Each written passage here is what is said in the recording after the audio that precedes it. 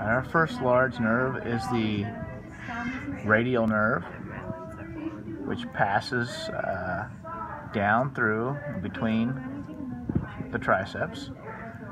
Then we have our musculocutaneous nerve, very thin and fragile one that branches off, supplying the biceps. You see that here. You can see it here, supplying the biceps. Then we have the median nerve, which passes through the supracondylar foramen.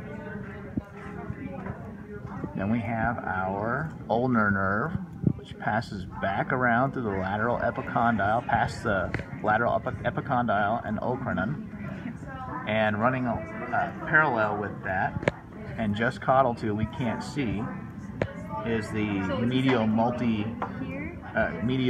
cutaneous nerve, which would supply some of the skin on the forearm. And it would typically branch out in this area, is what we're guessing.